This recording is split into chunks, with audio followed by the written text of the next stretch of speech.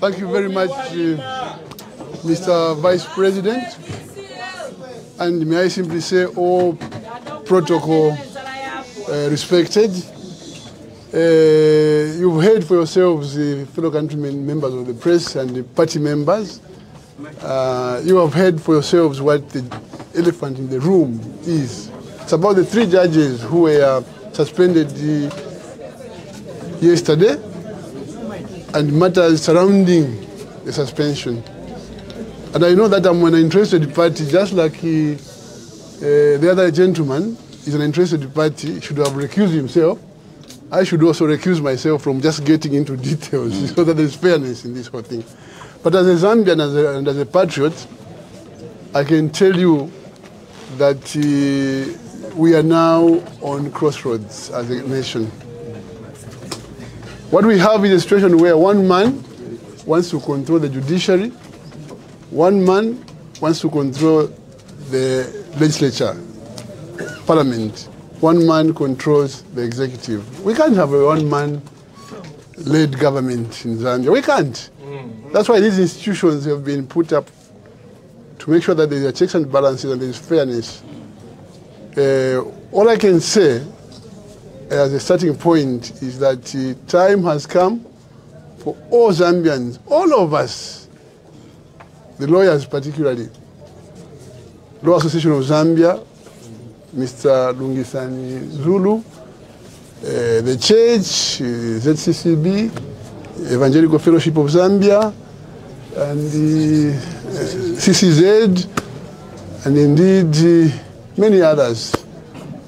All those under the Oasis Forum who have written to us asking us to reconcile. They've written to me, by the way, that we should reconcile with him. But how do we reconcile in this situation? It's very, very difficult to imagine that we can reconcile. But I want to say to the Zambian people that the time has come for you to stand up together and fight the injustice which is being applied to the judiciary. Because when we lose the judiciary, we have lost this nation, we have lost democracy, we have lost everything that we cherish. And what will remain will be a dictatorship of one man, that man in there. And he just wakes up one morning, he says, you're going to jail for 5 years and you're gone. I know that there are a lot of people who doubted this when we told them that this man is up to no good. There are a lot of people who doubted that this man was up to no good when we started this whole process. But now you can see for yourselves that the matters which were dealt with in 2016 are still being revisited now because he wants justice his way. So similarly, we should ask ourselves, what message are we sending to the Zambian people? Stability, hope, and confidence in the system, or despair and hopelessness? Clearly, we have to put our hands together as PF, indeed as Zambian nationals, and all those well-meaning friends of ours beyond the borders who helped us in the process of elections and everything that comes along with it. Because what we are seeing now is a complete departure from democratic tenets and the development of a one-man tyranny. We can't sit back and watch. So I'm here principally to ask and appeal earnestly to all of you to question what has happened in the last 24 hours and make sure that we put our hands together. I mentioned Lungu Zulu because he's president or chairman of the Law Association of Zambia. These people are the ones who represent us when we have injustice or we feel we need justice. Yes. Are they comfortable in this situation that you are going to go to court knowing fully well that this case will be dealt with in this manner because the president has decreed? The challenge I'm throwing to them as lawyers is to stand up for justice. Yeah. Lawyers, stand up for justice. Yeah. May the church stand up for justice. Amen. All of us should stand up for justice. Amen. And that's why I like what you said, Chairman Sanga, that it's not about Edgar Lungu. It's not about PF. But I know that there is justice. There will be justice in the end. Yeah. For Edgar Lungu, he will be on the ballot paper in 2020. Yeah. whatever these guys will do, because the will of the people is supreme. Yes. And the will of the people is the will of God. Yes. So we should take care of this country by doing the right thing. To the lawyers again, I know that we have a collection of elder lawyers who are called the State Council. I know that there are a lot of them. You know, when they give you that in England, they invite you to the Inaba. The Inaba bestows unto you great honor. And you know they call you QC, King's Council now, yeah? Yeah. There's a king and you are King's Council. Here in Zambia, the equivalent is State Council. You are called King's Council because you are at liberty to walk to His Majesty the King at any time and say, my Lord, things are not okay in the country. There's injustice here. Please, can we get this thing done properly? Pro bono, you go to see the king without being paid because it's upon you as a member of the Inaba to advise the king to reign properly so that people are happy. By the same token, the king can call upon you to say, King's Council, can you come and visit me in my chambers tomorrow? Then the King's Council, the SC in Zambia, will give an opinion to the king to say this is how things should go. So I expect that those who claim or who have been bestowed the great honor of being the State Council in Zambia, as long as they are alive, should visit the head of state through laws and just advise him on how to handle democracy. Yes. And advise him how the separation of power works and why it is essential that he sticks to that. Otherwise, we are doomed. Yes. The church is the same thing. The church is part of the governance system. Wherever the system we have inherited comes from, you will see in Europe, the church leaders go upon the king, the queen, the prime minister, and advise them. So let's take it upon ourselves to be responsible enough and challenge, if challenge is not the right word, guide or counsel the president. I think he needs that before something drastic happens to all of us. Because when he destroys this country, he's not going to destroy himself. He's going to destroy all of us. Mark my word, the ones who lose is not HH, it's all of us. And that gentleman will easily flee out of this country. And these policemen around us will be busy trying to separate us from the fights and sometimes beating us, killing us. He will be gone. So let's save him from fleeing this country and let's save ourselves from destroying this country by doing the right thing. Let's tell him that this is wrong and it cannot be allowed to go on. I can't say more because I'm appearing in court 2 days from now. I don't want to prejudice the judges who will be there because the idea is to put and inflict serious intimidation and fear in them.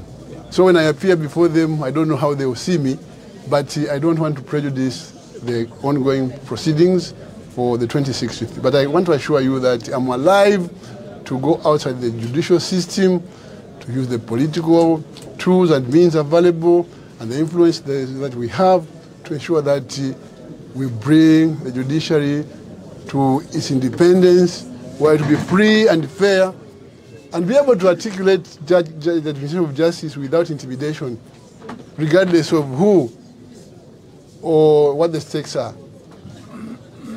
It is very, very important that we do that for our sake. I know that people don't like doing things for selfish motives, but let's be selfish a bit for a while as Zambians and protect this country. Yes. Let's allow ourselves to be selfish so that we protect this country.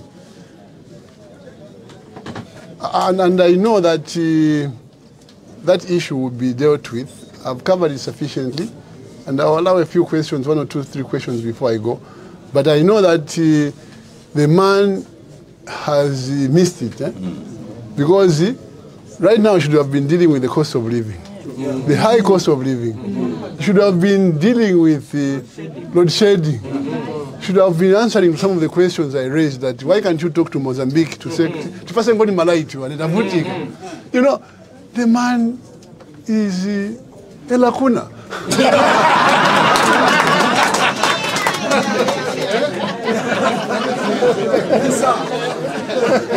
The man is simply a LACUNA. And I was reading around Latin. Latin LACUNA means blank. Yeah, that just means that. So the money is blank. So Kasako. So I can move to the next question. The next issue is our affiliation to UCA. Is it? I can just touch on that briefly and explain that we remain in UCA as PF. We have appointed the 9-man committee to look into our relationship with UCA, and on the 5th of September, they will be reporting to the Central Committee. October. They will be reporting to the Central Committee on their findings. The terms of reference include how PF should relate with other political parties and how we can get a good deal with our friends in these political parties. Of course, the viral and disrespectful remarks and things like that should not bother us very much in PF, because we are more mature than those who peddle that kind of thing. Because you see, when you're a leader at the level I am, including where my friend LACUNA is, you shouldn't bother too much about what people say, insulting you and things like that. It's normal. It comes with the office you occupy. When you're in that high office, they will call you names, they will insult your mother, they will do things and so on, but you should have the big heart to say, no, I'm not going to act on that. So for me in UCA, I consider myself one of the big guys, because obviously I'm the only former president there, and I take it within my stride when I'm called names, I'm insulted by the little girls, or no. the other leaders in there and so on. So I take it that this is the price I have to pay for being in that position and at that level. So don't bother too much when they call me names. Let's bother about the bigger picture, what we will get as a result of working together as the opposition. And I think it doesn't matter when you hear that, no, UCA was started by this one or that one or that one. It doesn't matter. What matters is, are we together? Do we want to achieve this, and are we on the right trajectory? That is what is critical. So without prejudicing what our committee will come with, I want to make it known that we have got all the commitment to see UCA succeed, just as much as we would like to see the opposition come together, including my good friend Dr. Fred Membe, who hasn't done what Bruno has done, who hasn't gone the other side. So since Mr. Dr. Fred Membe is still available, we'll be talking to him. And I think there are many others, including KBF and others. We want to come together and ensure that we wrestle power out of this dictator's hands. Thank you. Thank you very much, Your Excellency. The President to take 3 questions. We have a lady. Okay, so I've got one. Introduce yourself and tell us the organization you're coming from and quickly ask your question. Good afternoon, Father of the Nation. Good afternoon, panelists. My name is Mishek Mungeli Irongo. The first human being on this earth to discover that there's no person who is black or white. It was just a brainwash.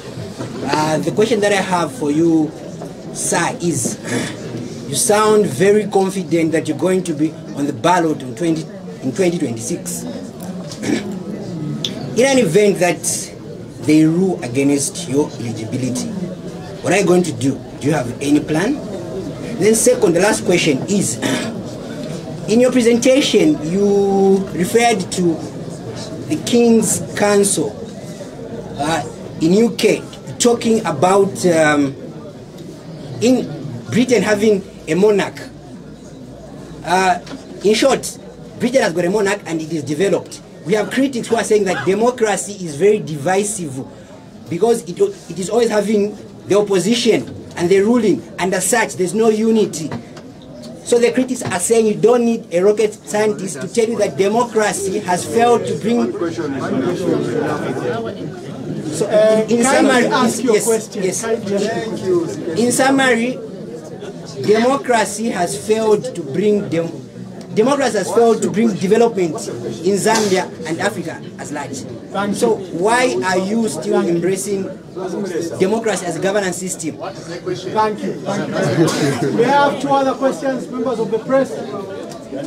Okay, so if there are no other questions, His Excellency the President will answer the question, will stand and sing the national anthem, will all remain standing while the President leaves, and you have to clear the way.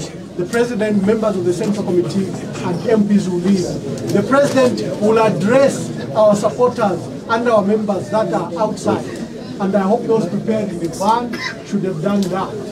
So, His Excellency, may you answer that loaded question, then we sing the national anthem. Right. Thank you so much, Mishek. You see,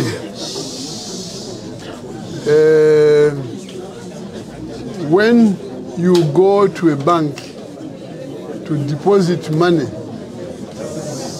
it is because you know that your money will be safe, and at an appointed time, when you so wish, you can go and draw it out. And if you've been to the bank 3, 4, 5 times, you've always drawn the cash as expected, you don't see why you should go to the bank next time and find that there's no money when there's money in there. What I'm saying is this. We've been to court 4 times on the same question. This is the 5th time. We expect the court to give us the same justice which they have in reserve. I don't see how the courts will change this time and say, you're not eligible now. Because we've been to court 4 times, and this is the 5th time. So I'm giving an example that you save with a bank in town, and you have been going there to deposit money, and every so often you pass by, and you go and cash, you withdraw, and you carry on with business. So why should you be going to the bank next time and say, this time Chasangeko will appear. I hope my money is there. I've got confidence in the judiciary. That's why I'm saying I'm on the ballot paper in 2026. And you know, there are certain things, even if you're a bank and you're running low on cash, sometimes the bank will tell you, can you wait, Honorable Winda?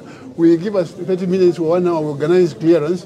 They're looking for money to pay you because they promised to pay you the money. It's your money. So justice is reposed in those courts of law. So it simply means that when we go there, we are confident because of precedents. We are confident because the system is intact, unless they've broken it down now and they've agreed. So the judges have to prove. That's why I didn't want to go there, that they are still with the sword. You're asking about democracy as a governance system. It's not for me to say, because Zambia had a one-party state. We were multi-party.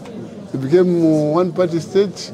We became multi-party. So if Zambians find that democracy is not working, we'll do the needful. But I can't be advocating for that because the system we have now is democracy. When Dr. Kaunda started with his friends, he had democracy. He had multi-party democracy. Somewhere along the way, either he manipulated or people said, let's go multi-party, single party.